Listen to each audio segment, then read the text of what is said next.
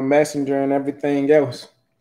Hey, what's going on, world? It's me again, Ethan Smith, aka Big Sarge, large and in charge of my goddamn self. Woo! Bringing myself up off the shelf to find my greatest eternal wealth. Sitting here with me in front of me, I don't know where you happen to see him at, but it's my man Whiskey Charlie, as he like to go by White Chocolate, Joe Dirt. You just never know which type of way he gonna show up today. He look like he a little normal, but y'all know it's early, so we gonna see what's going on with you, my man. Whiskey Charlie, how have you been? And actually, you know what? Hold that thought, because I know you up to something. So y'all know what it is. It's Grunt Speak Grunt, where we come through and we speak to you and you talk to us too. We talk about some things that we've been going through or some things that we've grown through and some ways to help you. Because this is what it's all about, man. For us to be able to help you and you be able to help us too, to make it through, man.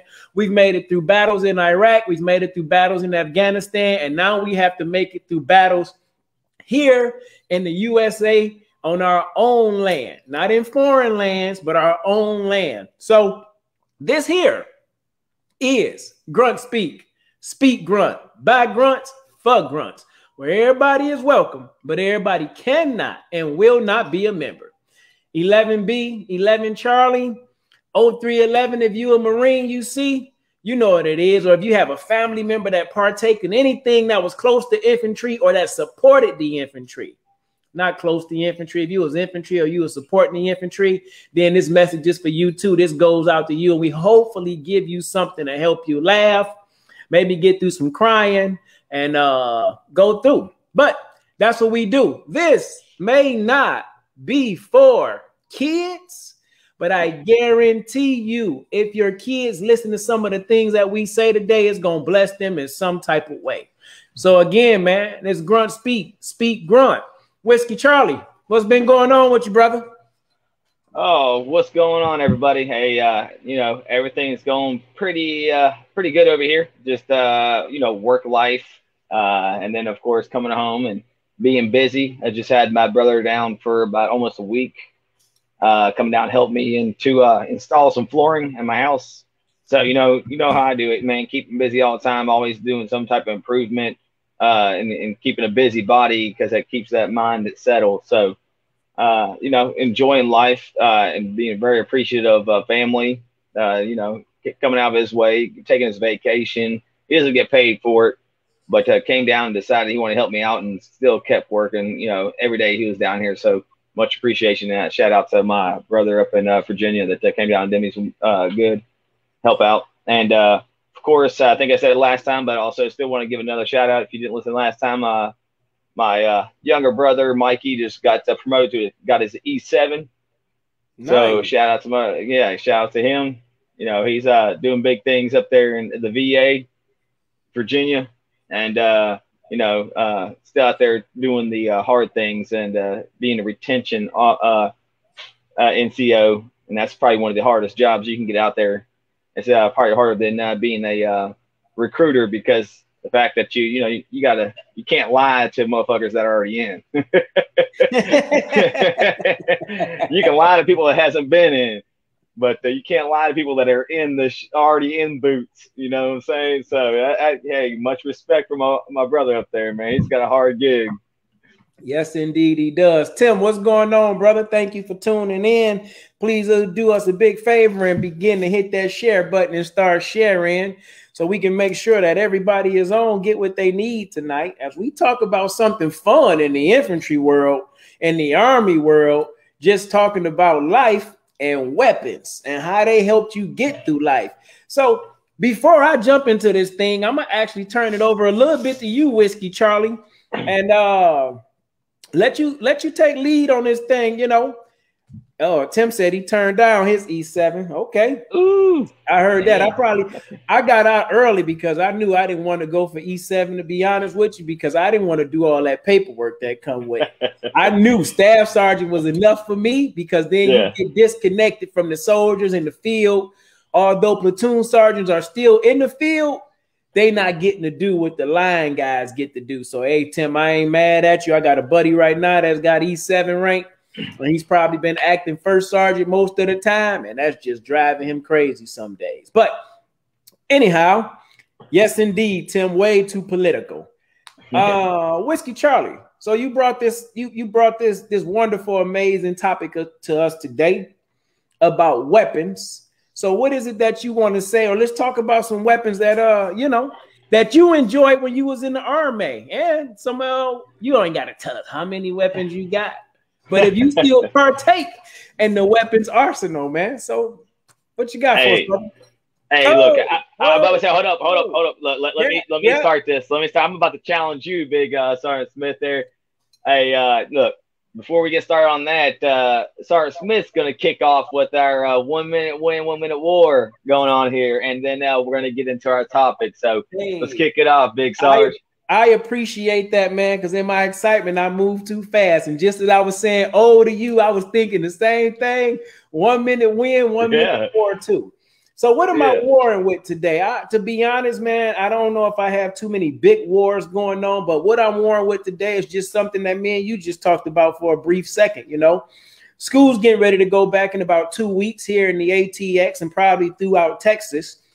And if y'all pay any attention to the news and what's going on, you don't know what's going to happen next with COVID and everything that's going on and trying to give your kids the jab and all that other thing. So me and my wife has been talking about whether or not we're going to send our kids back to school this upcoming year. We kept them out last year, and this time we don't know what we want to do. So I think we're going to kind of wait it out a little bit and see what they're up to. But I know this for sure.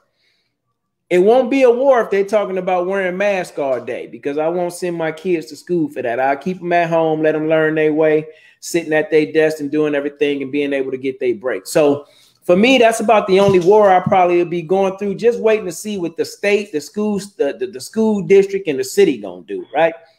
As far as a war. But my win for me today, I went out and I knocked out a 5-mile ruck in about 90 degrees anyway. And that's something that I normally do. So it's not a big thing, but it's been about a week since I've done that. And it felt good to get out there today. I beat the rain. It didn't show up.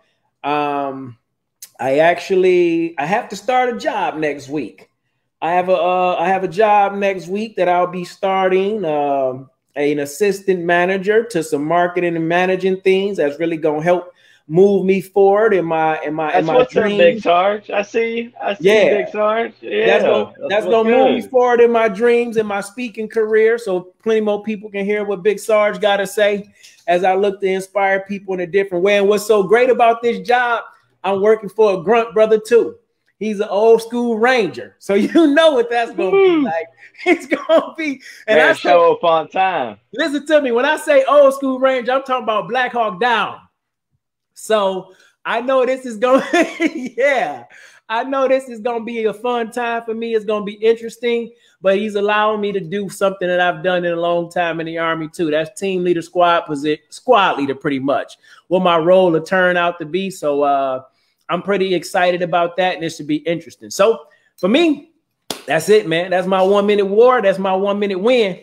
Whiskey Charlie, go on, give us what you got before you take us in. Let me see. Yeah, I got one thing for significant events kind of going on in the world, not this week, but you go ahead and give us your win and your war, brother. Oh, well, you know what? Just to piggyback what you said with the war thing, man. Hey, it's my daughter's first year of school, so I think I think we're on the same war right here on this path when it comes to this, and I'm thinking that when it comes down to it, she's required to wear a mask and or required to get a shot, then they can fucking kick rocks, because I ain't getting my shot. My wife done discussed it. She ain't getting her shot, so you know what? Nah, I don't think so. So you know, it's nothing. You know, look. These shots affect everybody in different ways, and I'm not ready to put my daughter or myself or my wife in any type of position where I'd rather myself, when I go to work, wear the mask and not worry about a shot. But outside that, I don't want no shot to be affecting my daughter because, you know, somebody else says, "Oh, you must have it," you know, and then it ends up ultimately hurting my daughter. So fuck that. You know, she's not going to get it. I'll homeschool her first year. That's shitty, but at the same time, you know what? Yeah, it is what it is. But outside that, no, I would say my win this week or this last week, I would say, is get my house into even a better place. You know, hey, piece by piece, it's coming along. And you know what? I was just discussing with Big Sarge over here at you know, hey, you know, I'm got a lot of things coming my way here in the future. Right now, it's kind of a little bit of a struggle. You know, so I guess you consider it a war, but it's also a win at the same time. You know, I put myself in this predicamentation, so realizing that I put myself in it is a win. But the war piece on that is that I put myself in a position of being a little tight. So, but outside that, man, my win is just hey, living the dream, man. Just keep pushing, keep driving, because that's all it's gonna take is me just keep doing what I do every day. You wake up, go to work, do my thing, live my life, and then don't let anything drag me back, because ain't nothing drag me back. I'm gonna keep pulling it. That's what's up, brother. Hey, man, you know, I have to tap into a little bit of Whiskey Charlie because I've been tuning in and listening to what he had to say. And he said he put himself in a position where things got a little tight. But, hey, it's Man Love Thursdays. If it ain't tight, it ain't right. Hey, look, baby. It don't even got to be tight. Look, Man Love Thursdays. I know some of y'all fucking infantrymen out there is looser than a fucking goose. Yeah, I kind of figured that'd be something to get you going, man. But hey, you know, sometimes we do put ourselves in sticky situations. And you know what? It's just like me going out today on my ruck. And I've been giving my body a little bit of a break sometimes. I went to the doctor like a week ago, and they told me what I already knew. Hey, Big Sarge, Mr. Smith, you got the knees of a 60-year-old, brother. So how did that happen? Well, I told y'all, 15 years in the infantry, high school sports, and all that other stuff. You can't give me nothing to help me, but hey, you put yourself in those positions and you continue to work your way out. You know what I'm saying? And that's one thing we definitely learned being in the infantry, being in the army, and being part of the infantry. Sometimes you make a decision that you think is going to be right, and it actually, you know, don't turn out the way you think, but you have to do it anyway, man. So talking about about the coronavirus and the shots and all these things that's going on in the world today. That was one of the significant things that I wanted to say. And we kind of pointed this out last week, if I believe. I might have mentioned it for a split second. I believe it's September the 1st that I've heard that the United States Armed Forces will be forced to take the vaccine if you are part of the military, Reed. And that's I heard that too. That's going to be, and I believe that starts again September the 1st. And that's going to be interesting to see how that shakes out and how that plays out. Because if you have guys that's just looking to get out during peacetime and doing other stuff to, you know, say they're going crazy or they can't deal with it, whatever they went through. When you talk about giving people the jab or a shot that they don't want to go through, this is going to be interesting to see what our country is going to do and how they could just, you know, mandate what they putting in your body on you. But I guess if you sign that contract, they say you don't belong to you no way. Hey, look, I seen an old boy, Mr. President. He came out and said that, you know, for all states to pay everybody $100, big old whopping $100 fucking bill to get the shot, man. Hey, there's people out there some struggles, but I know my fellow people are like me. Who gives a fuck about you? Can take that fucking $100 bill and stick it up your ass, man. They're like, yeah, ain't no, hey, $100 bill. My medical bill from going there and getting everything else done is gonna be more than $100. So fuck that. Fuck that. You gotta be kidding me. Hey, it's the army's trying to twist your arm. Man, get the fucking out of here. Like you said, man, I can see a lot of people just dropping like flies, man. We're going to have the weakest fucking military that we've had in a while because you're going to try to force government people to have shots. Man, you're forcing people that don't want shit like that. You're not going to get anything out of them. It's best to give them the option. If you want it, go get the fucking shot. Give them the option. But outside that, it ain't helping any. It ain't helping any at all. You know what? Everybody's body is going to react different to everything. You know, when I drink 6 beers, whenever you drink 6 beers, our body reacts to it 2 different ways. So at the same time, no shots. You know, I had the COVID before it even came out to be named COVID, but I survived it. You know what? I got up. I fucking got to work, did my thing. Everything else I missed. I think I went home early one day just because the fever got pretty high, and they told me, "Hey, we don't know what the fuck's going on with you. Just go home and take some Advil and this, that, and everything. So I laid over at my dad's house while he was out of town and laid at his house and slept it the fuck off. Yeah. I know one of my old battles, one of my old soldiers who's an EMT, Doc Owens, shout out to Doc Owens. He experienced COVID too, and I don't know where it's at, but I know it was on his Facebook page. He had did a number of videos and talked about, you know, being separated from his family and dealing with things like that for a short amount of time. And he was right out there on the front lines, even back when they were storming not storming the Capitol in DC, but when they was out here in front of the Capitol in the ATX in Austin, you know, he was down there working and doing things like that. So that has to be, you know, a tough thing to have to be away from your family. I know me and my family has been COVID and flu free, and I haven't taken the vaccine in over 10 years, G.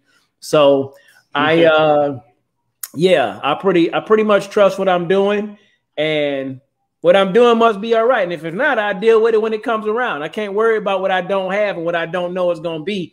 So you have to be careful with all these conspiracies and things that's happening. Jump in these comments real quick. Tim said, won't be the first time the Army gave me something that I didn't want. Ain't that the truth? Like that egg omelet MRE. But that is very true. He said, it will happen. Soldiers don't have a choice. Yeah. I know that to be true. Soldiers do not have a choice. And I was talking to one of our other buddies who does a lot of work for Grunts, Speak Grunt. In the backgrounds, ATX, DJ Knox, code name Knox. And we was talking earlier, and I'm like, yo, for all those malingerers or shammers, whatever you want to call them, or all the guys that just don't want to be in anymore, this is definitely going to be something that they play to their advantage of how to get out or attempt to get out. So it's going to be interesting to see what happens. I'm just grateful that I'm not in a position that I'm still under contract and I have to deal with that. So I say a big old two-hand salute. Yep. A big old two-hand salute to all my brothers and sisters that's still serving, that's going through. You have to do what's going to be best for you and your family. But at the end of the day, man, we signed the contract, you signed the contract, and a lot of us going to have to do what they say, but it's an interesting time. You know, I've never experienced anything like this in our world, but hey, it is what it is. Terry says, shout out to Terry. Thank you for joining. Appreciate that. If you are healthy, you don't need a jab, not an anti-vaccine. If you need it, take it. Hey, I agree. I'm not anti-vax. You got to do what works for you. I'm just anti-vax and me and my family too. Tim hit us back, say anti-nerve agent was experimental during Desert Storm and they made us take it. Yeah, I did take the what's the name, but it wasn't mandatory. Like when I went to Iraq in 2006, I had to take the anthrax, and I think I took my first two.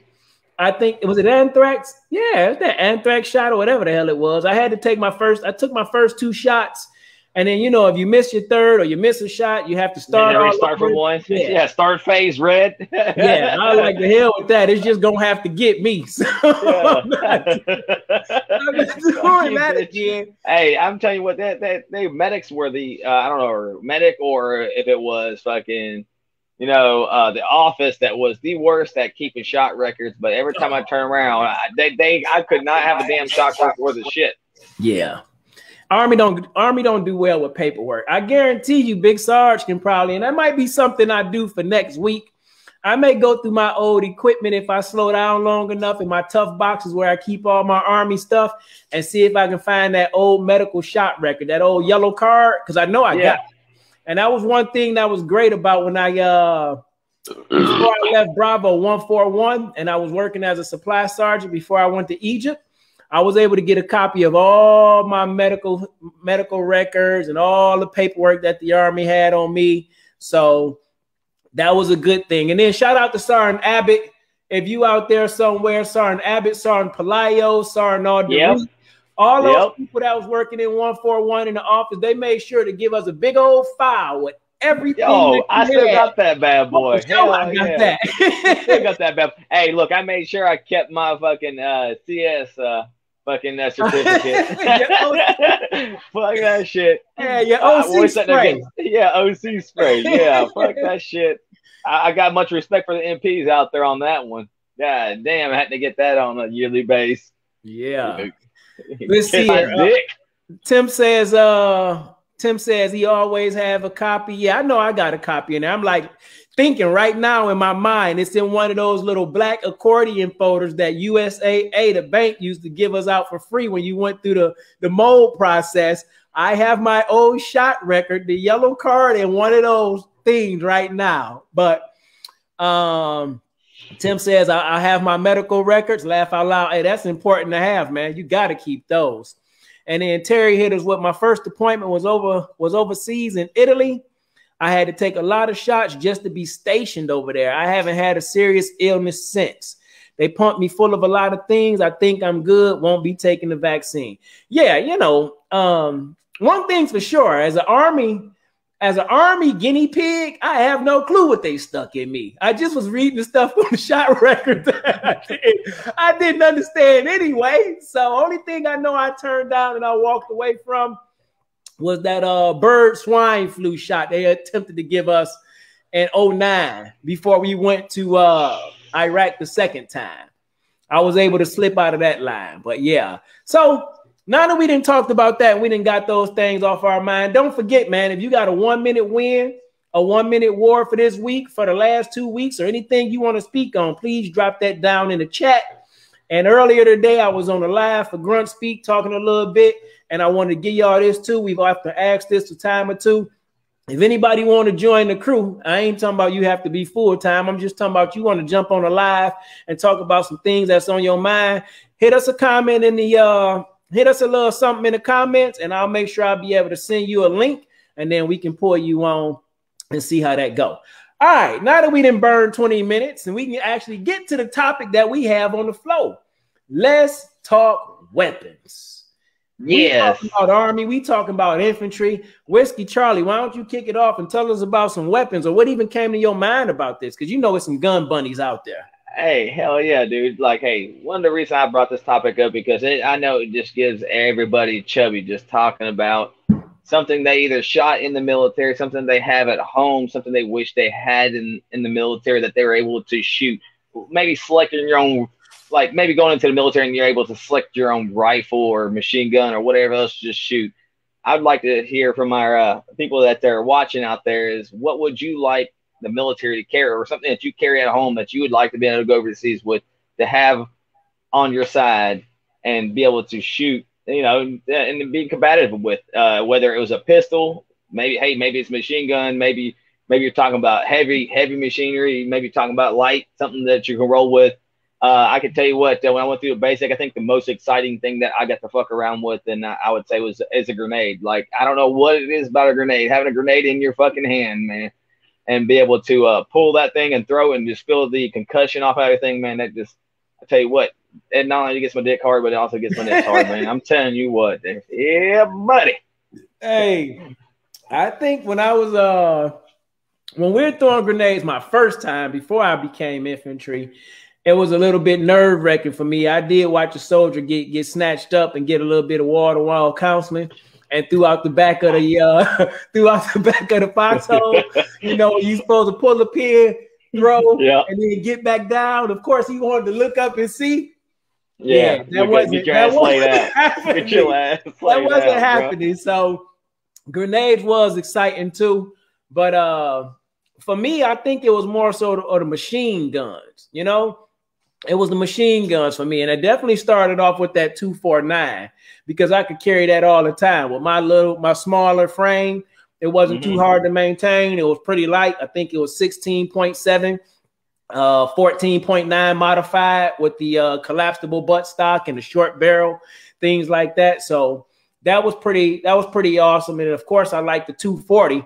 I just didn't want to carry it a long time. Hey, now when it comes around to you know choosing those, you got to choose one, and then you had to go back to the armory and have one cleaned and prepped and ready to go. Which one would you like to carry with you outside of that? That's the big question. You know, 240, 240 and 249, 240 is a lot bigger. So to me, I think it had a lot less parts compared to 249 when you're taking them apart and getting them cleaned up. But which one would you decide? I can definitely get this one cleaned up and right before I went back to the armory with it and get that green to go before you're, having to be held back. I realized though, for me, the bigger the weapon, the easier to clean because the parts were bigger. Yes. So I would definitely take a 240 to clean over a 249 or M16, and even cleaning a 50 cal. Cleaning a 50 cal wasn't hard at all either for me, you know, because the parts are bigger. Once you get to the M16 and things like that, it's too many small crevices. But here's something else that I wanted to do. Here's something else that I had to do as people are dropping down in the chats. Terry said the Mark 19, 40 millimeter, boom, boom. You already know. And Thomas, thanks for joining, brother. He said, oh, yeah, keep talking about them machines. Something happening downstairs. I don't know. Like, hey, man, love Thursdays. Hey, let's talk about it, baby. I don't know if something happening downstairs at his house for real, or like where you doing a movement and something happened downstairs and you got to clear the room with that machine gun. Hey, we have to clean up in the living room here real quick. So here's something that I wanted to do, you know, because there's the time frame that most of us are probably in differentiate from year to year. You know what I'm saying? I know it's people that probably got in. My first time joining the Army was in 99. You know, it's probably people that jump on here that's probably got in the late 80s, in the early 90s. I remember when I got in, I was still when I joined the National Guard in Michigan, I was messing with the pig, the M60. And the M60, the 240 replaced the M60. Now the pig was something nice. You know what I'm saying? It had some rough times when they break down on you, they go through, but what they called a pig, the M60 was a nice machine gun too. It was heavy, but the 240 was definitely a little bit more efficient. But I like the pig as well, the M60. Tim says the Kimber 1911 for a sidearm. Yeah, I've heard that a lot about the 1911. Yeah, and just like the old school infantry M14, I believe it was. Yeah, M14. So since I'm gonna just be honest with you, Big Sarge is not a gun bunny. Big Sarge is not a gun nut. And I know I said let's talk weapons and the weapons that you enjoy to shoot and the weapons that you may have with, you can probably only have an M4, 1911s and things like that. Or how many you do have, you don't have to put that down in the chat. But I don't have any more weapons. And the only weapon that I had was a 30-06. And I think for me, it was just where I came from. Like maybe it was my mindset. Growing up in Detroit, I didn't own guns. I didn't have guns. And it was just like, I didn't want to get that 2-year sentence back in the day. And when I got into the military, I just messed with guns. But of course, you're in the military. So it wasn't one of those things that I fell in love with. But it's like, I don't know if I said this last week or I said to somebody, it takes me back to We Were Soldiers. Hey, if it goes down for the zombie apocalypse, it'll be some on the battlefield. when no offense, and I'm just going to poke a little fun at the people that's been jabbed. When all the jabbed people turn into zombies, it's going to be some unjabbed people who ain't going to be able to pull a trigger because they're going to be like, oh, my God, they're human. I take their weapon and then I do it like this. Everybody's dying. Hey, bitch, you better watch out. No, hey, look, go ahead. Hit him up with who's saying something down there. Mm-hmm. Thomas said, I wish they would have given us the 1911 over the Beretta. Yeah, I heard that a lot. Getting that 1911 or that old school, I think is the Colt, the 45. You know what I'm saying? Getting that over the Beretta. But you know how the Army go. The Army go with the cheapest bidder. They going with the cheapest bidder. They're not going with the most effective, the most stopping power, or the most efficient. They're going with the cheapest bidder. But getting back to that, it made me look at something that I thought was interesting. I had to go talking weapons. I had to go look at the history of U.S. Army weapons and some of the things that they use. And if you go back to early America, 1786, 1833, they was using the musket, G.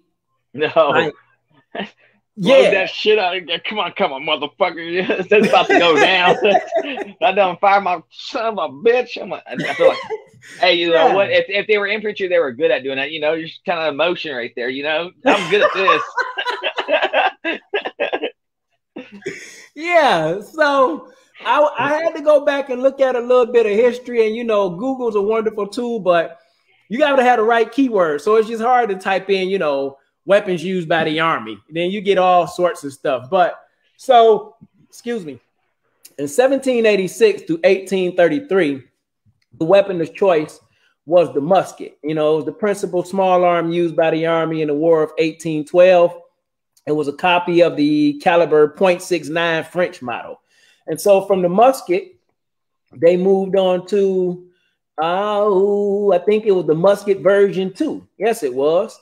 It was the version 2 of the musket, which fired a .58 caliber weapon. And it was a little bit more efficient, not as slow to load and things like that. And then you move on a little bit further. They talked about the 45 caliber trapdoor rifle that they used in the regular Army through 1894 to 1902. And I'm like, man, they've had some interesting things. And that's when they introduced the bayonet too. That was one thing I wish I would have got to use. You know, by the time you got to the M4, you wasn't putting no bayonet. You wasn't using no bayonets no more. But I do remember in 99, the first time I went to basic training, and I was doing a combat engineer, we had the run a bayonet obstacle course, and we actually had to fix bayonets and stab the little Viet Cong, you know, that was out there on the training field. So I thought that was pretty cool. That was pretty interesting too. But that was never anything that, you know, you had to experience in the 2000s. So yeah, when it comes to that, yeah, definitely didn't have to mess around with anything like that. But I would, before I forget here, because you know, my little mind here, but I would say one of the next funnest,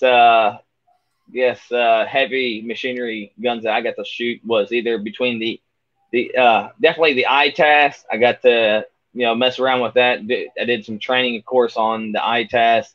And to see the videos and everything else of them, you know, not even having to hit direct target with it, but you can hover over top of it and actually blow it up. And then also the Mark 19, man. Mark 19 was a fun thing to shoot and blow some shit up with. So definitely the grenade launchers, laying down rounds and just blowing some shit up. I mean, I don't see how you don't see shooting these type of guns that not give you a chubby. Yeah, definitely. The Army does do that to you, and they kind of screw you over, man. You join the infantry and you play with all these high-speed weapons, and then you get out and you just got to go back to regular old, you know, weapons. You know, no fully automatic, you know what I'm saying? Exactly. No machine guns. Well, not legally, of course. Yeah, exactly. Here goes your little single-shot pistol here. You're allowed to shoot this. Like, what the fuck is this? Yeah. Like, this has no boom to it. I want something that fucking light some shit up. Tim says, what is the max effective range of a bayonet? Well, when you see the white in their eyes. Yeah. When you want me, bring me down the spread. Terry Bullard. When you want me, bring me down the spread. Okay, I guess that means bringing them on the show. I'm confused, Terry. You got to give me a little bit more detail on that one. I'm sharp, but I'm dull right now on that one. So as I continue to look into history, that's what it was called. It was called the M1 Garand, and that came in from 1926 to 1956, and that was the first semi-automatic rifle in the world to be generally issued to the infantry. The Army began looking for a replacement for the M1903 rifle. So the M1 Garand, that was one that had the extra long bayonet on the end of it. And unfortunately, I don't have it set up to where I can show y'all the picture, but I'll do it for you next week when I get back with my tech guy who's down there below. So from the M1 Garand, as you move into 1954, they come to the M16. And you know how that thing go. From the A1 to the A4 to the M4, the M16 is probably ain't gonna ever go anywhere. That's gonna be, you know, with the Army till we start getting those space weapons. That's gonna be with the Army for a very long time. Downside to the Garand is when you are empty, everyone knew. Yeah. Tim Stryker, all the way in and all the way out.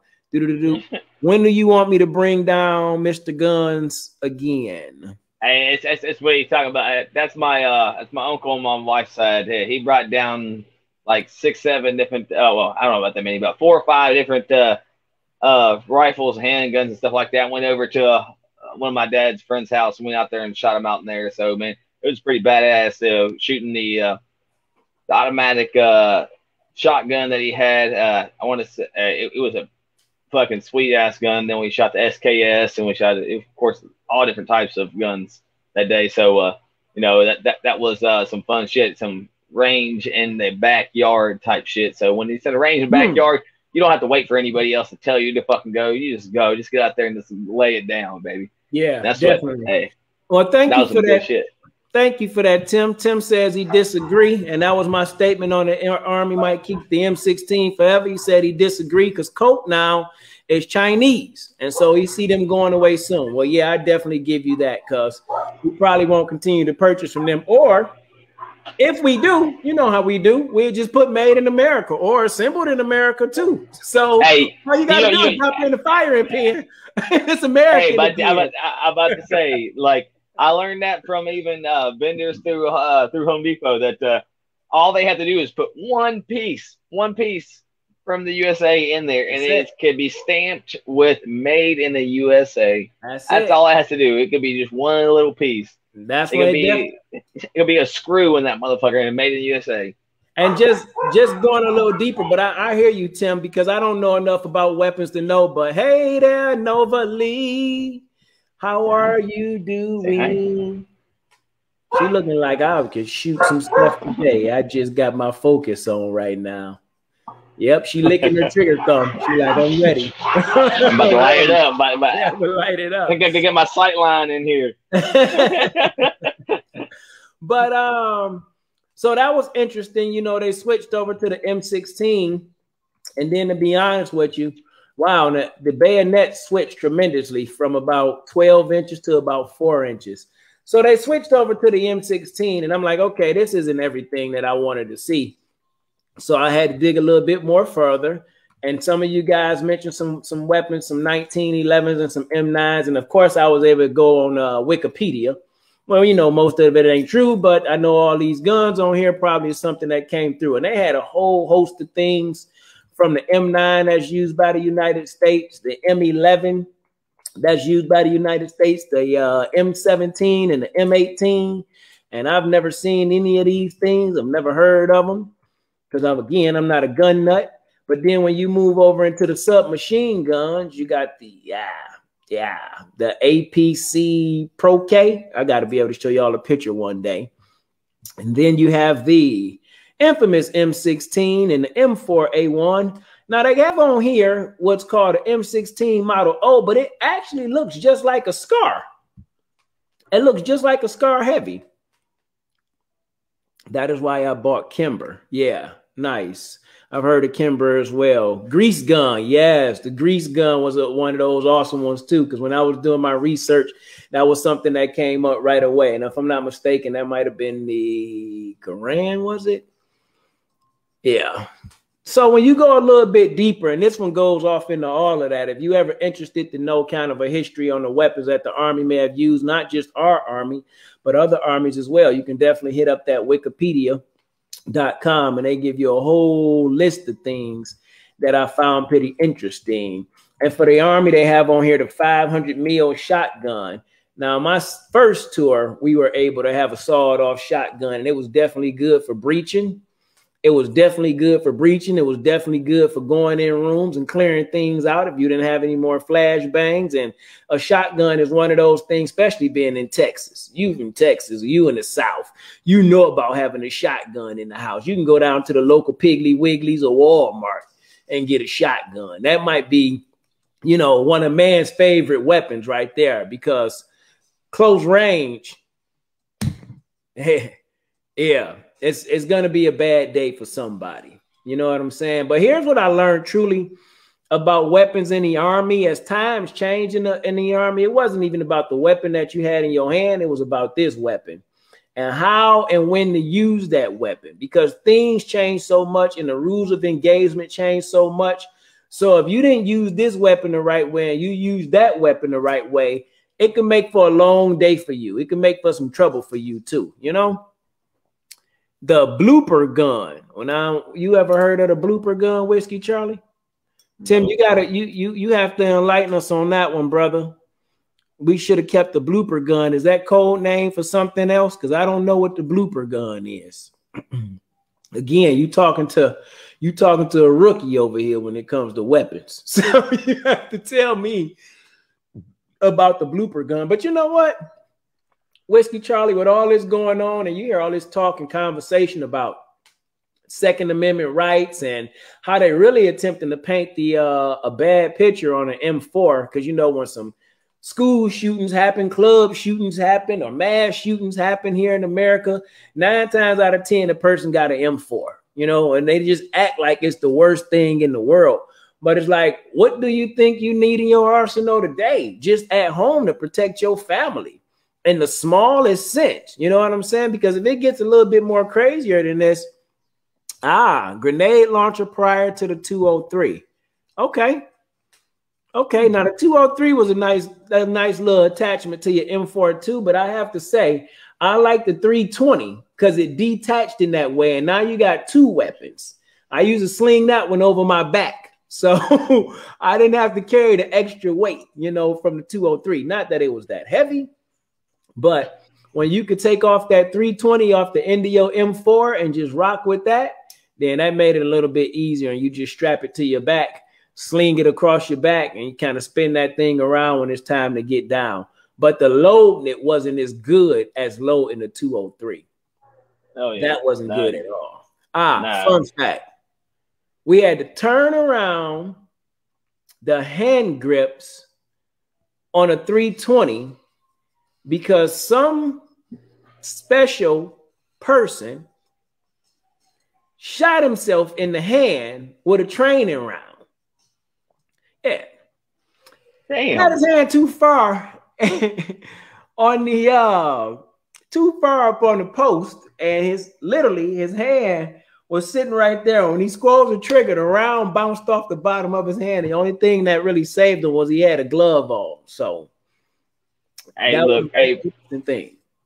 look, I remember us right before, I think it was in Fort Hood that we were doing it, but we were doing a 50 cal range for certification, because we're mobile and stuff like that. And I remember being on top of the Humvee, and I was like maybe a 3rd or 4th iteration that was going through. And as I was going through the iteration, once I got up there, of course, fucking it's Fort Hood, it's hot, it's fucking Texas heat and everything else. And of course, 2-3 iterations before me was shooting all 20-30 rounds to it. When I remember getting up there and we're shooting on the range, and remember pulling it back, finding my target and pulling the trigger. As soon as it hit that butterfly, it shot and it locked up. So I racked it, went back at it, got to my next target that popped up. Did that 2 or 3 times, and I remember hearing that guy that was watching the range over top. He goes, "I think we got a 50 cal sniper over here with that mod deuce that we had on top of the Humvee over there," because every time that I would shoot one round, I'd hit the target, it would drop, but the next one, but it would lock up every time. And every time I was doing single shots with that son of a bitch. Yeah. Yeah, that sucks right there. That sucks big time when you take your 50 cal and you have to turn it into a sniper rifle. Speaking of sniper rifles, as I'm scrolling through this list of weapons used by the military, I had just came across some sniper rifles, and they don't have the Barrett on here, I don't think. I think 243 was like one of the better ones that I've heard them talk about. For sniper rifles? Yeah, it's like for long shots, 243. Yeah. They have and I don't even see that one on here. I see the Mark 14, and they have a M110 SAS, and then they have the 2010 ESR. They have a few things on here. None of them I'm too familiar with. Shout out to codename Thibodeau, who's running that for Patriot Ranch, and he does. He's a sniper, and he does a lot of training out there. And I watch him post on Facebook, and he has some long range, 500 meters, and things like that on his property where he's doing a lot of training. Okay, here's the Barrett. the Barrett right here, but it's actually the Mark 22 ASR, code name the Barrett, Barrett 50 cal. And that's a big beast though. Now I haven't seen it. I've never shot it.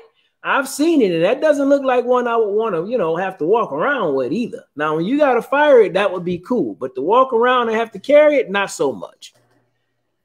Look up Carlos Hatchcock.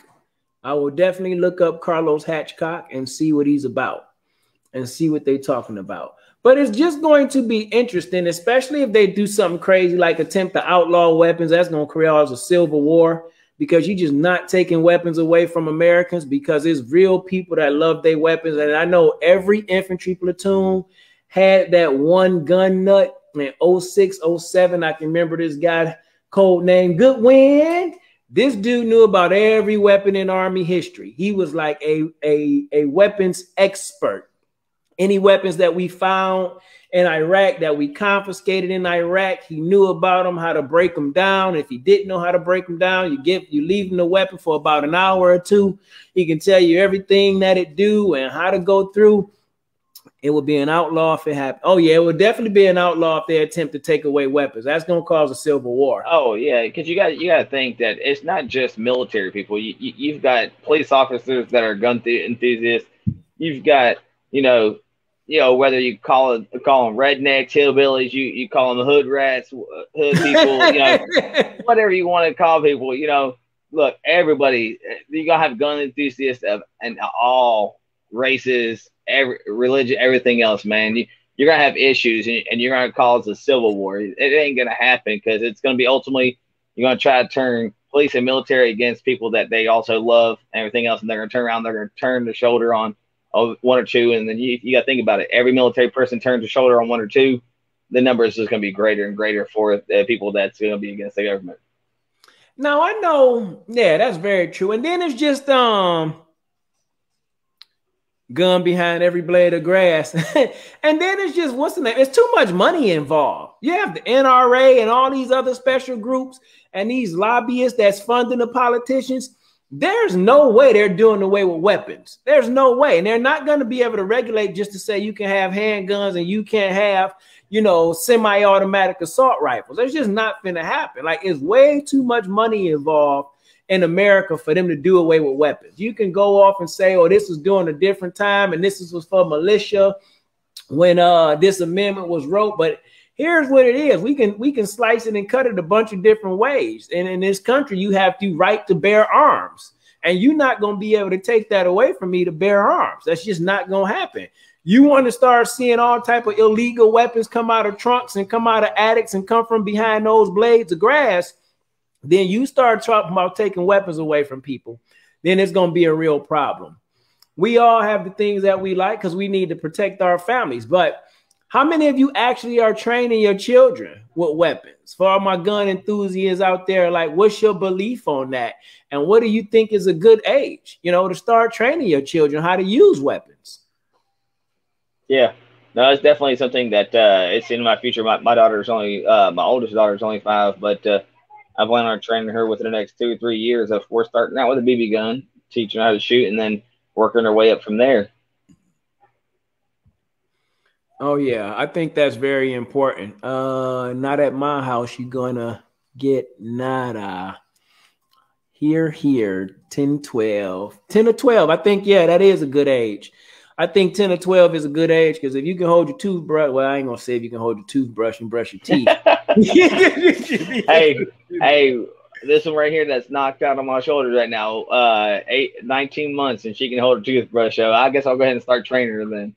It was a video that I seen. It might have been like a couple years ago, but it was little lady. She was probably between 10 or 12, and her dad, I don't know what he did, but he taught her how to shoot weapons. You've probably seen this video before. She was going through like a range in their backyard, and she was going from the rifle to the handgun. And it reminded me when I first started playing Call of Duty Modern Warfare, and I always wanted to reload during the training stage, and it would just be like, switch to your other weapon, it's faster. And I was watching that little girl, and she was just letting them go. Ping, ping, ping, ping. And when she ran out, she just dropped it to the side, pull out her sidearm. And it's like the Army don't even train infantry soldiers to perform with weapons like that. Like they don't Nope. train you really to perform with weapons like that. You don't spend enough time on weapons like that. And I think that's why most people probably didn't really, I ain't gonna say most people, but some didn't really care, or their shooting wasn't even efficient because they didn't know their weapon well enough. You have people that know their weapons better than they know their wives. You know how I go. This is my weapon. This is my gun. This is for fighting. This is for fun. This Hey, is that for, goes. Hey, look, hey, Big Sarge, that goes to a little small topic that I had that also I brought up to you. It's like, what did you name your rifle when you were either in basic or when you were going overseas? Everybody had a name for their sweet loved one. So, what can you remember the name that you named your rifle? I I do really not. can't. I remember naming it, but I can't remember the actual name. So, I want to hear some of those names that our fellow battles out there was calling there and kind of how it relate. Maybe it was to an old ex that you were dating at the time. Maybe it was, hey, maybe it was to someone that you dreamed about at the time. Yeah, I do not. What I do love though, what trips me out though is when I watch these Hollywood movies and you see these stars like firing a 240 from the hip with one hand, you know, or what was that? John Travolta and Swordfish, he was firing the 249s. I think he had like two of them he was shooting at one time. And it's like, man, that weapon is powerful, but it's not that powerful. It's not knocking people through walls and things like that. Like, just knock it off, Hollywood. You know what I'm saying? You give it a wrong impression. Most of Bro, those that weapons, goes with everything though too. yeah, most of the weapons, if it can go wrong, it did go wrong. As powerful as that 50 cal was, it's like when you needed it most, that sucker went down on you. And if you didn't know how to, you know, if you didn't do proper maintenance, if you didn't know how to perform, I'll just say sports, which it wasn't sports on the 50 cal, it was something totally different. But if you didn't know how to form immediate action to get that weapon back up, then that weapon was really useless. If you didn't know how to maintain the weapon, then it's like, what's the point of you having it? Because then it becomes a paperweight. And I don't think some guys in the Army or the Army emphasized it enough to where you knew how to effectively put it back in the action. For some, not all people. I mean, I was pretty efficient with that to put it back into action. But I think when you talk about, you know, special forces guys, or you watch some of the documentaries and you hear some of the history, they trained so much with those weapons. You definitely knew they probably had a name. They kept it. They slept with it. You know what I'm saying? They cleaned it more than they cleaned themselves, because just like you have that physical weapon, that rifle in your hand, if you don't know how to use this weapon, and if you don't know how to use these little extremities to make sure that weapon can function at the right time, then you're going to be in trouble. You know, it's sometimes nowadays people have guns and they don't even go to the range and know how to use them. Like, this weapon doesn't make you Superman, but it's definitely an extension of your superpower. Yeah. Like, it's definitely. I understand that. Yeah. Hell yeah, dude. Yeah, you got to definitely know how to use it, because it's like you were saying earlier, it comes down to anything, everything, whether it's the government or whether it's a zombie apocalypse. If you don't know how to use it and you're just pulling it up and aiming it at somebody, you better know how to use it, because the people that do know how to use it is going to fire that trigger first and then ask the questions later. Because I know that's the first thing I've always told even my neighbors around here. They're like, you would really shoot somebody before you ask? Hell yeah. Because in the state of Texas, as long as you're facing me and it's not to the back and you're on my property, I'm gonna pop your ass. And then I'm gonna ask you why you're in the fucking property. Now, that's another thing when we talk about weapons and the importance maybe of having weapons to protect your family and to protect your belongings and things like that. A lot of people don't, on the civilian side, and maybe even in the Army side, I don't think enough people do their research on, you know, you think just because you got the weapon and you went to class and somebody come on your property, you shoot them. Like, you're not allowed to shoot them in the back if they running away. There's so many things that they don't really tell you, that they don't emphasize on. And for some people, like for me, I don't have a weapon. And if I'm thinking about going to purchase me one, I would just go get me an M4 or something like that, a shotgun. But it's like, I don't have a weapon, because if I have a weapon, I know exactly what it do. And if I pull it, it ain't to show it to you. This ain't show and tell. You know what I'm saying? Like, when I show it's going to tell you something. It's telling you 2 is already came down range. You know, like, if I show it, 2 is already came down range. Hey, line is green, lane is green, lane is green every time. How close to the invisible clock Klaka? Are we? All right, what's the Klaka whiskey, Charlie? I'm not sure. I'm gonna let you know my uncle Terry over here. He's also was a he was a Navy guy, so I'm pretty sure that's probably a certain term maybe there, or maybe something else that I have Hey to man, leave that. I just switched my book out in my background. I usually got my Jay-Z book up. Speaking of a Navy guy, I got my book up of this badass Navy guy right here. Old Mr. Oh yeah. David Goggins. You know what I'm Oh yeah. saying? Oh yeah. And yeah, I was reading some stuff on him, and he was talking about weapons and things like that. And, this dude can, how many cloaks. Okay. He was talking about, how he didn't really care for weapons like that, but he was, he was a weapons guy. He didn't really care for them, but he was a weapons guy, and he understood the importance of knowing it and how it worked. I can remember days of being in the barracks, especially before we deployed Whiskey Charlie, sitting there blindfolded, breaking down the 249 and the 240 and the M6 and the M4 and your M9 and things like that, because you had to know your weapon. I got you. Go ahead. Now that right there is a good old grunt. He just sat here on the show. We talking about weapons and all type of wild stuff, and he just rocked the baby to sleep. That's what we do, grunts. We always make adjustments. Again, the strongest weapon that you have is right here in your mind. If you don't know how to operate this weapon, you won't know how to operate any of these weapon systems that we talking about. Not efficiently, because you have to be able to make the decision when it's time to pull the trigger or when it's time to kind of ease back.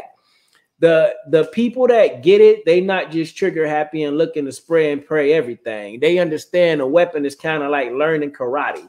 It's a defense mechanism. That's what it really is. It's a defense mechanism. This is kind of a last resort. Hopefully I don't have to go to this route. But if I do, just know I'm going to be efficient what I'm doing with this thing too. So we've talked about a few things. I don't know if we've had a few favorite weapons. And I guess for me, if I had a favorite weapon, it would be the M4, because that's one I'm really familiar with. So I'm pretty sure some weapons out there way better than the M4. I done shot some AKs in my day.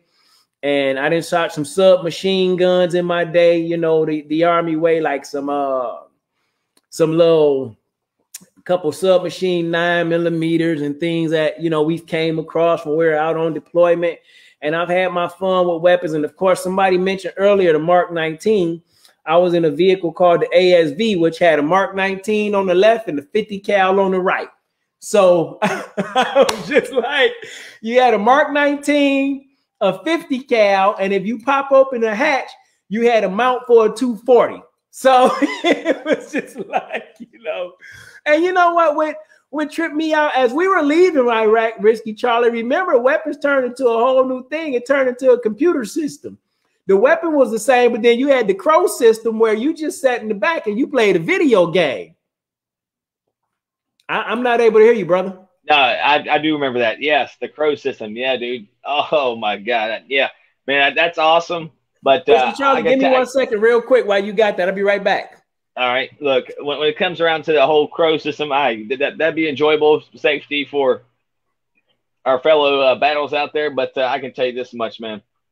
When it came to actually squeezing the trigger yourself and feeling the rounds go down that fucking barrel and lighting shit up and blowing things up, man, that was probably the most exciting thing to me ever. I think that's probably one of the things I can remember to a T when it comes to each one of the weapons that I got to shoot in the military that I can remember. I can't remember people's names.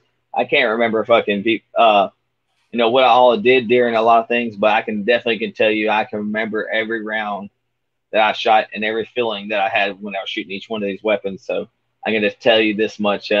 Being infantry, I thought originally when I joined up that I was joined up the wrong way, but I think infantry is the only way to go. Let's see here. Spitting fire. Uncle Terry, my Uncle Terry on here. Terry said, "Spitting fire from the spitting fire from that mofo." Okay. Spitting fire from that mofo. What is A? I don't know what A is, but what's up, Whiskey Charlie? Big man on campus. How are you doing tonight? Oh man, uh, don't know if you caught it from the beginning, but I'm doing good. Hey, can't complain. If I did, ain't nobody fucking listen anyways. Just shut up and suck it up and drink some water and take some fucking Advil. You know how we do it in the military. So that's what I do Hey, every day, man. Look, I can't complain. Because you know what? If you complain, there's somebody out there that's always worse than you, the situation that which you're in. So I'm not going to complain. I'm living life, man. I'm taking day by day, hour by hour, minute by minute, man, and just taking it, sucking it up, and keep rolling. I mean, you can't. I don't. Outside of that, don't really know what to say on that piece right there. I mean, I love my life. I love what I have going on, and everything and everything. Even the problems, man. I love my problems. Because you know what, I can adapt. I think that's what's helped me out in the military is adapting and overcoming those situations. They're going to be some hardships, man. No, whether it's a death in a family, death as a friend, or maybe it's money, maybe it's some things like that. But you know what? At the end of the day, it all works out. You just got to keep your head held high, and you know what? You're going to do the best of who you are, and every situation is going to be different for everyone. So I can tell you this much that maybe I can handle certain situations better than anybody else, but other situations you may be able to handle better than I can. But all you can do is look forward and reaching out to a battle and talking with somebody. That's why we're here, you guys. I want y'all to know that if you want to reach out and talk to somebody, that's what we're here for. And if you want to get on the show and talk about a certain topic, as Big Sarge said earlier, man, reach out. If you want to get on here, hey, come out here and preach to us. Let us know. Hey, maybe there's something that we don't know that y'all know that we can touch on and we can grasp on, give y'all our opinion. Because you know what? That's all we have is opinion right now, you guys. There's so many opinions out there. So get out there and speak. That's one of the biggest things I had to respect about this show that we started is, it's called, Speak Grunt. It's about speaking.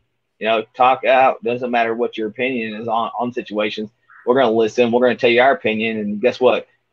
We're just going to keep rolling because we all have the same idea. We're all out here to support our families, support our lives, and keep rolling with the shit. hey, brother, I couldn't. Yeah, that was a perfect way to put it. That is a perfect way to put it. Terry said, I missed your company policy on the vaccination. Are they going to start taking it or testing it every day? And that might be your company where you working at, Whiskey Charlie. Nope. Home Depot is like, hey, you know what? I think it's pretty much a lot of retailers. I mean, they're pretty much, hey, you take the shot if you want to take it, and if you don't want to, hey, go about your business. But if they require me to wear a mask, I'll wear a mask, but I'm not getting a shot. If they start saying I require a shot, then I'm going to be looking around. I'll find something that doesn't require to have a shot. But they want me to wear a mask, I'll do that just for shits and giggles, just to please them and to make sure I'm doing what I need to do. But at the end of the day, this guy is not getting no shot until I can see 100% effective for that vaccine.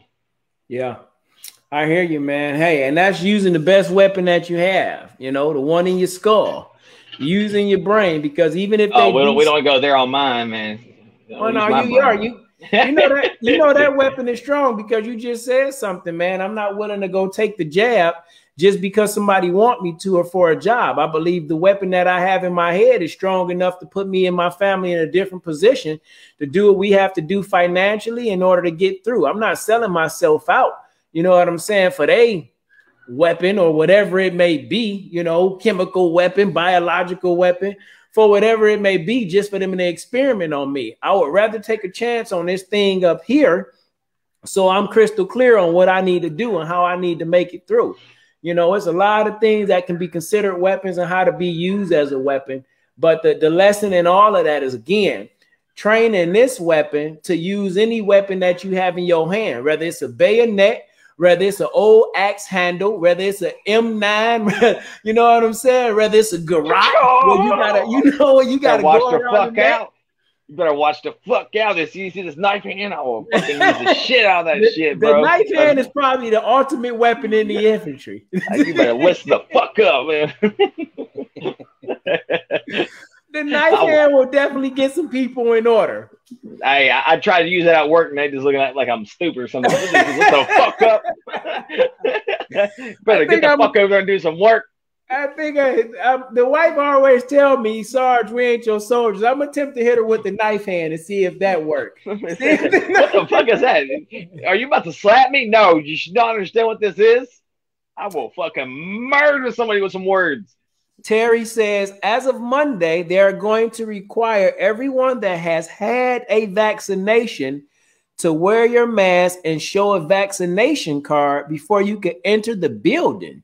If you have not had the vaccination, you will be required to take a test prior to entering the building and wear a mask all day long. So is that through your company? Is Terry in the same company? No, my Uncle Terry, he works, he's in Florida, Jacksonville, Florida. Yeah, he works for an eye company. Yeah, they manufacture eyeglasses, bro. Yeah, you got to have your eyes to be able to use your weapons effectively. So if he can see, he can shoot the wings off a fly. Wow. Yeah, fuck that. You can see them dicks coming from a mile away when they got Man Love Thursdays. Isla Curtis says, I'm just waiting for these vaccines to create a zombie apocalypse. I think a lot of people are, so they can take their weapons out and have a little bit of fun.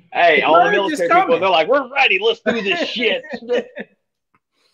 Hey, I think, and I know we just talking here and we having fun, man, but we're in the time and the space and the place that we probably thought we would never be. So nothing surprised me or nothing shocks me. Just like Whiskey Charlie, you was just saying, whether it's good or bad, you find a way not to complain and a way to maintain and just keeping on. Because at the end of the day, that's what you have to do. People are going to attempt to make decisions for you, but you have to make a decision that's going to be best for you.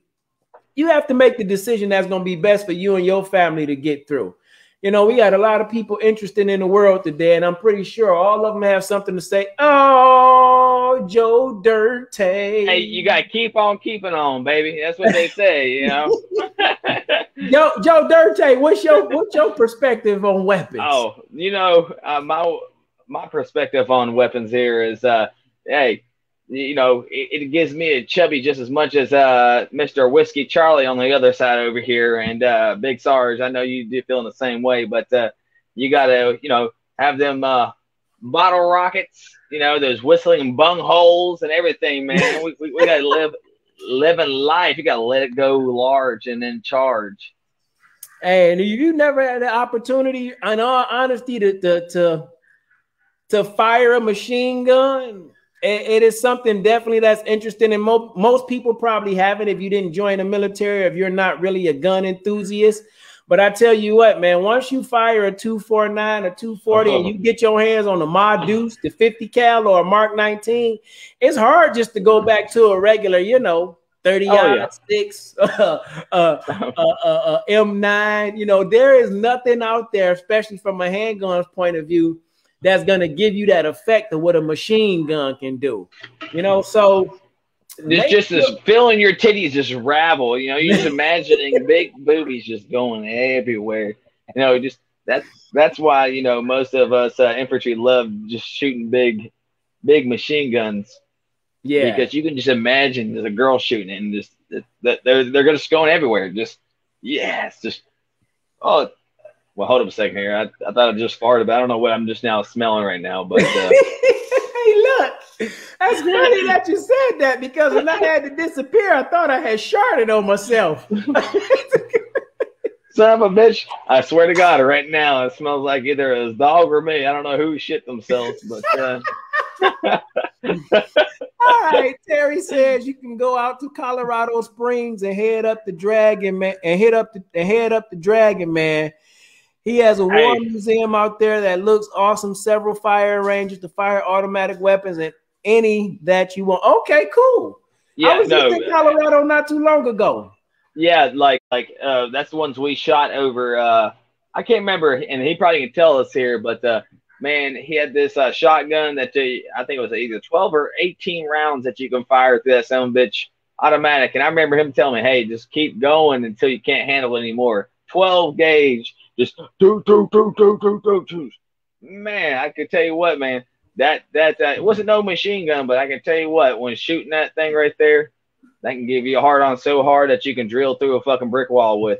Yeah, what is that? The is it a Benelli shotgun? That was I think a pretty nice shotgun as well. It might have some semi-automatic capabilities. These shotguns are doing some whole new things now, you know. Yeah. These shotguns are going on a whole nother level. You can put multiple rounds in that chambers for real, and really get to work. So it's interesting. Yeah, no, the modifications that my Uncle Terry had from that Dragon Cat, man, those were pretty legit modifications. And that's one of the things that, you know, I know we're still reaching on time here, but like what modifications did everybody like? Like I like the ACOG better than the red dot. I like the ACOG. I felt like I was more comfortable with the ACOG shooting than with the red dot. Some people say they were a fan of the red dot. You know, that's another thing I want to try to reach out and ask our fellow infantrymen. Optics. What type of optics or what type of attachment made you shoot as well as you did? Because I think out of the probably 20, 30 times that we were shooting and certifying, I probably got expert probably about 2 or 3 times. But, you know, it's always due to maybe an extra modification. It's always the ACOG that I had. Mm-hmm. Now, whether it was a bipod or not a bipod or, you know, whatever else, I felt like the ACOG, it was my bee's knees. I could hit the 300-yard one easy, hands down. But when it was ACOG coming up close, I'd always missed like the 100, 150 yard, maybe once or twice. But I was hitting 36 out of 40. And that's the thing about optics. You know, again, going back to the military and training, a lot of times, you know, people just didn't have enough trigger time with their optics. You know, the red dot CCO, the M68 or whatever, that was more for CQB. That was really just like aim, lift and squeeze. You know what I'm saying? Close quarter combat.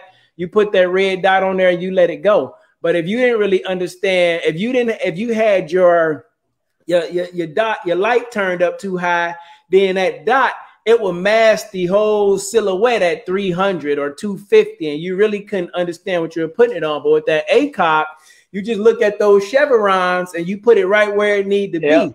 And that's the thing. A lot of people didn't know how to adjust, or they didn't adjust quick enough when there was a closer target with the ACOG. So yeah, it definitely, when you talk about optics, just like when you talk about weapons, with any weapon, with any optic, you have to understand how to use the equipment that you have in your hand, or you're not going to be efficient. You can have I think Mr. Isaiah said down here, he's talking about using the equipment in your hands. Hey, he said he's only equipped with a frying pan. Hey, sometimes you got to do what you got to do, man. Frying pan. Maybe it's a broom. A good old frying pan, especially if it's a cast iron frying pan, will work very well. Night. That will work very well as a weapon. You got to know how to use the weapon in your hand. Because if you don't know how to use the weapon in your hand, you're in trouble, So it don't matter what it is that you have. I can take this pen and do damage with this pen if I have to. You know what I'm saying? It just makes Don't make me use this remote. I won't fuck somebody else.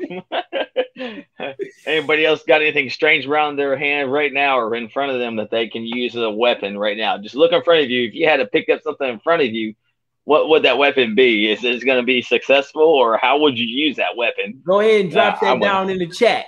Yeah, let us know. Let us know what you feel. Maybe one of those old school guys like Big Sarge used to be, and you got a big stupid 5-pound wallet full of paper, not money either, that you just beat them to death with. You know what I'm saying? A bunch of IOUs in that motherfucker.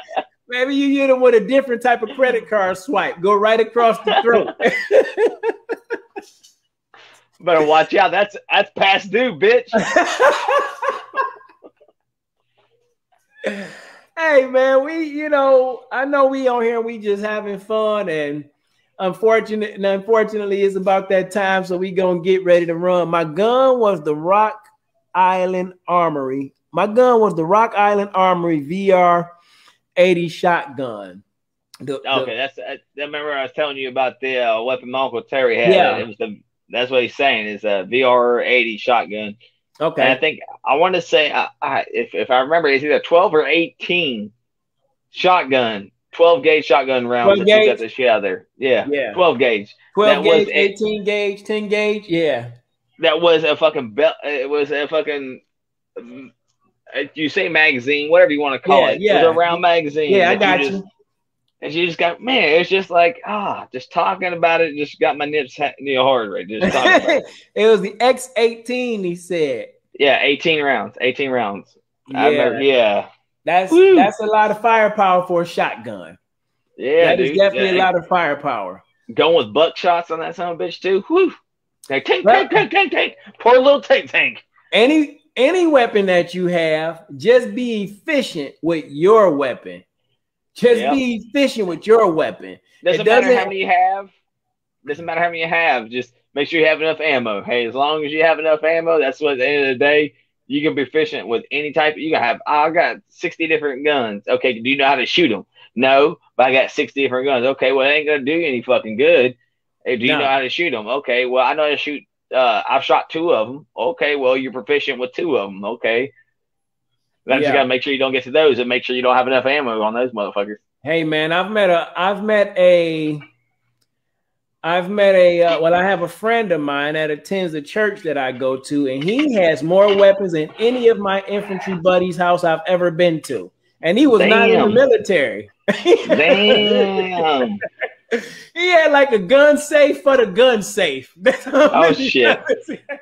Well, one of those zombie apocalypse ready motherfuckers. Hey, I'm talking about our old pastor before he passed away to go home with Jesus. He was packing. Like, so if anybody came into church, it was a problem. It was like, right. Hey, Jesus is about to meet you right now. We're gonna pray for you.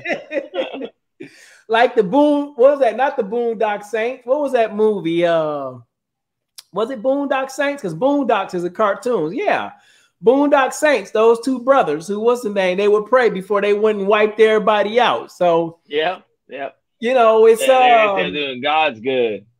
Weapons are a very important thing, man. They can strengthen you and they can weaken you if you don't know really what you're supposed to do with those weapons. It's really just an extension, again, of this weapon. So if you got this weapon in order, then you'll know how to use the weapons that you put in your hand, and you'll be efficient with those too, man. So as you continue to grow in life and you continue to move forward in life, make sure you get this weapon right. So if you have to get your hands on the weapon, then you'll be in the right mind to use that weapon at the right time and be able to move on in life. Because we have a lot of brothers out here who talk good about wanting to do weapons and use weapons, but then when they actually had to use their weapon, then this weapon right here is kind of stuck in trauma and tragedy.